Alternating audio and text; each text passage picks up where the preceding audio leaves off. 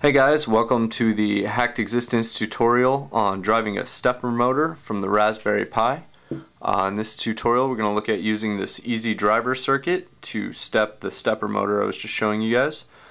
So let's start by taking a look at what we've got here. So we've got this motor A and B loop on our driver board.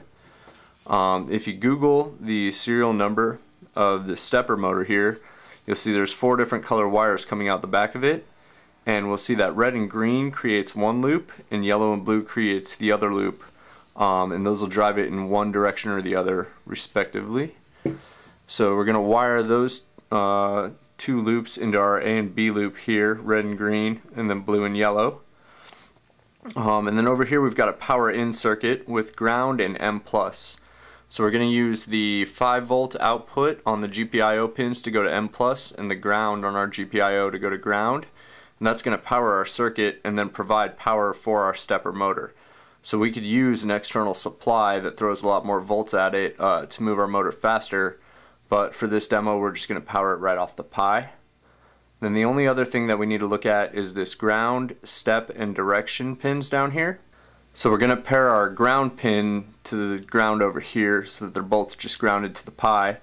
Our step and direction pin will plug into GPIO pins on the Raspberry Pi, and then we'll use those to define if we want to go clockwise or counterclockwise, and then we'll actually hit this with a wave to actually step the motor. Okay, so now let's take a look at interfacing with the stepper motor from the Pi. Okay, so from the previous videos you'll remember that we have to use sudo to interface with anything on the GPIO pins. And root uses a different version of Python than we've been using as our Pi user. So if we do sudo python and we import RPi.GPIO as GPIO, and then we say p equals GPIO.pwm, and we'll say pin 16, and I'll explain what all this is in a minute here. But you'll see that our GPIO library doesn't have an attribute called pwm. So what we need to do, sudo pip install ---- upgrade, and we need to do RPi.GPIO to upgrade our RPi.GPIO library to have the PWM module. Okay, so now we've got RPi.GPIO upgraded to include pulse width modulation. So now in our home directory, let's make a file called motorcontrol.py.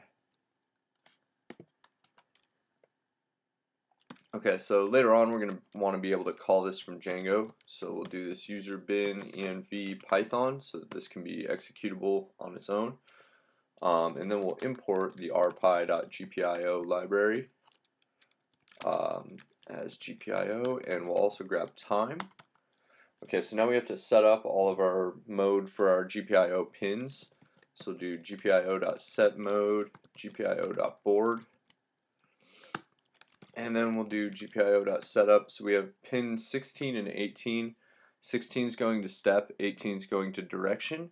So we need to set up 16 and 18 to be outputs. And we'll do pin 18, GPIO.out.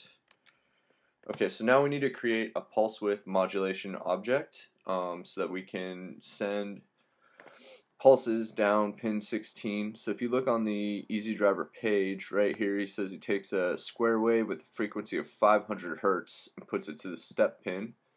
So that's what we're going to do to drive our motor. So we're going to say p equals GPIO.pwm. We're going to put it on 16 and we're going to send it 500 Hertz. Okay, so now we need a function. We'll call it def spin motor, and it's going to take a direction and a number of steps. Okay, so the first thing we need to do is set the direction. So we'll do GPIO.output pin 18, and we'll send it the direction variable that we take in.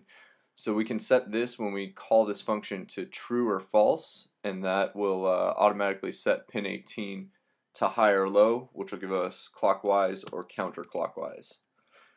Okay, so now let's do a while loop. While number of steps is greater than 0. And we'll start our PWM object. So this will start pulsing that step pin with a 500 hertz pulse. And then we'll do a sleep here, 0.01, put a little delay in, and we'll decrement our number of steps.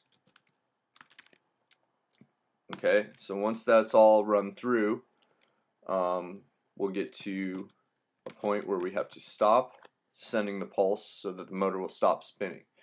So that'll turn a number of steps in whichever direction we choose. Then whenever you're using the GPIO pins, when you're done, you have to do GPIO.cleanup, and we'll just return true. So now we have a function that will spin our motor in any direction. So now we'll just make this so we can execute it from the command line. So we'll do direction input equals raw input. We'll say please enter O or C for open or close. And we'll do num steps equals input. Please enter the number of steps.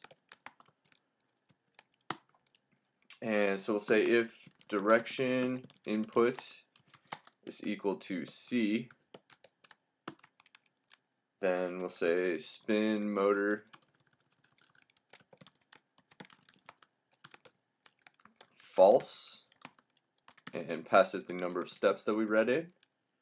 We'll say else spin motor true num steps. So this will test our direction input for O or C. If it's C, we'll set direction to false, which will set 18 to 0. If it's true, we'll set 18 to true. Alright, so now let's run the script and watch the motor spin. Okay, so now let's test running the script. If we do sudo python./motorcontrol.py, run that. So we'll go open, and I think a complete loop is going to be about 350. So let's run that, and there you see it spinning. Alright, so now let's do the same thing again, but let's try it with close, 350, and you can see it spin the other direction.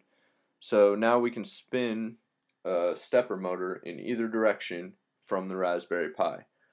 Stay tuned, a little later we'll look at hooking this up to blinds to be able to open and close your blinds from a Pi, and we'll build an automatic fish feeder out of it as well.